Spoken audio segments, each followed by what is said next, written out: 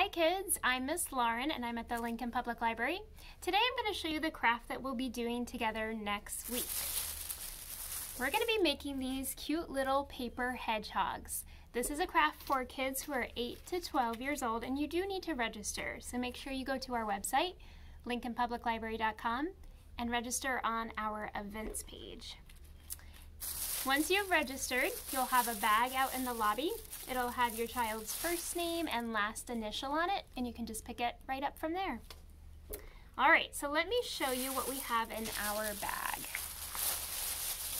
When you open it up, you're going to notice 2 pieces of brown paper and then a smaller piece of tan paper. And in addition to what's in the bag, you'll also need a few materials at home. You'll need a pair of scissors. You'll need a black marker or crayon or colored pencil.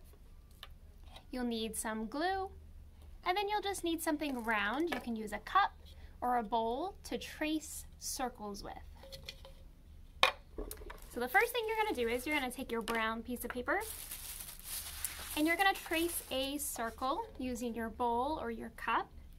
And so you should end up with a circle that looks like this, about this large. And then you're going to take that circle, and you can use a ruler if you want, or you can just draw a line, or you can fold it like this, and you're going to cut it in half.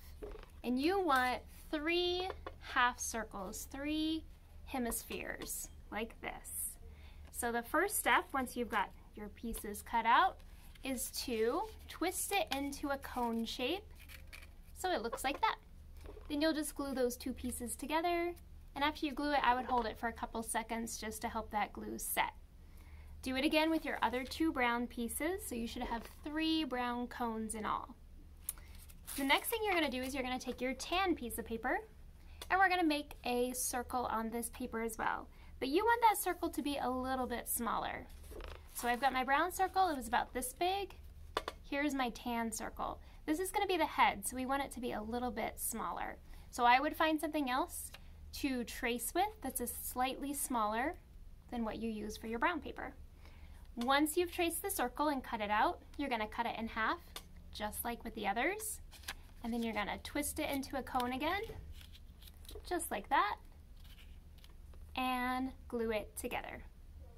All right, so now you'll have 3 pieces. You'll have your brown pieces of paper, and then you'll have the 4th head right here. With the brown pieces of paper, you're going to take them, and using your scissors, you're going to cut little strips just into the top half of your little cone. So it'll end up looking a little bit like this. You'll have these thin strips, and you can use your finger and curl them a little bit. That'll make your hedgehog a little bit more prickly. So once you've done that, you're going to take those pieces, and it's time to assemble them all together. So first you'll take your head piece, and you'll put a little glue on the inside bottom of that cone, and you'll add one of the brown cones. Hold them together with the glue for a couple seconds, and then put some glue inside the brown sphere and add another one, and then add your 3rd one. So it's all glued along the bottom, and now you've assembled your hedgehog. So now the last step is just to take that marker or colored pencil or crayon, and you're going to draw a little face. So you can color in his little nose at the tip, some eyes, and some ears, and you end up with this really cute little hedgehog. As you guys know, it's fall right now, so the leaves have changed and have started to fall down. The temperatures are changing, and another thing that's happening is in the animal kingdom, a lot of animals are getting ready for winter right now. So you guys probably know that bears hibernate in winter. They sleep the entire winter. Well, hedgehogs are another animal, along with skunks and groundhogs, mice, bats, spiders, and snakes. There's a lot of different animals that actually hibernate in the winter. And the hedgehog is one of those animals. So you guys have just made this adorable little hedgehog, and it's ready to go into hibernation.